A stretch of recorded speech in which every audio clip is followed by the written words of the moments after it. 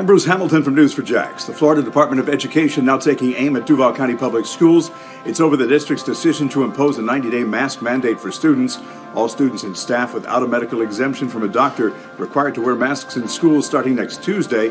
Now the department's launching an investigation into DCPS as a result of that rule.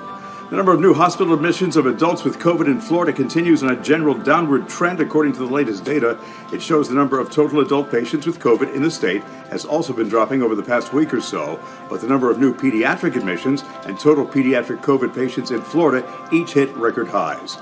As the St. Johns County School District struggles to fill substitute teacher positions, employees from the district office have been asked to step into classrooms to replace teachers who may be out sick or quarantining.